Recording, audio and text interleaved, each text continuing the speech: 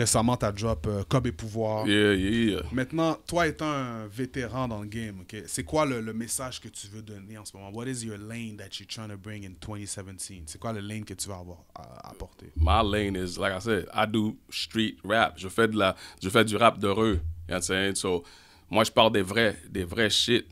You understand me? That's my bar. Vrai, comme je dis, c'est pas juste crédibilité. Crédibilité dans le sens que if you from my era or if you from the areas where I'm at, if you talk to certain dudes, whether in St. Louis, like the OGs actually, right? You go in the north side, in certain parts, even in Saint Michel, those that know me, I'm credible. Credible not in the sense that I'm a gangster. No, never was that. But I'm about my business. You understand me? So I have that sense of credibility, and I'm real. So like I said, what I'm saying is actually stuff that people are living. I'm not making up stories. So my lane is, again, street rap, de rap de rue, avec a certain consciousness to it.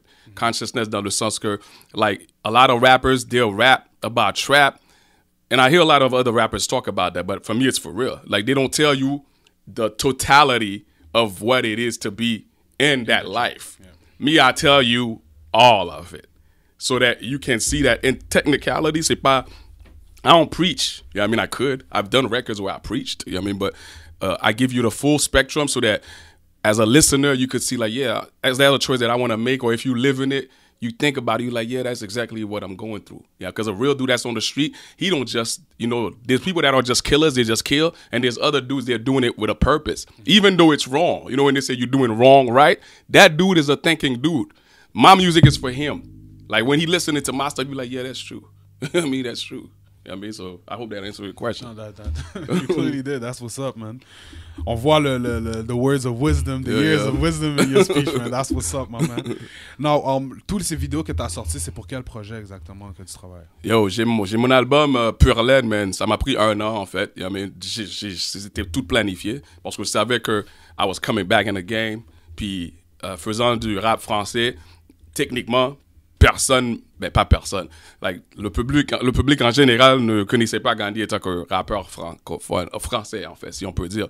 And so I took my time to drop single after single, song after song, to build up so that la population peut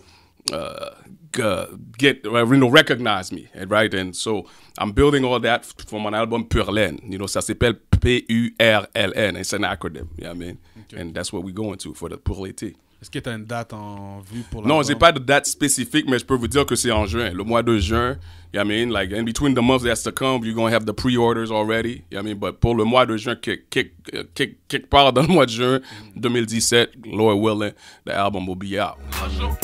Act like you don't know. GunDei elle le main show. Tu te fais triper par ton ego, mais tu seras toujours zéro.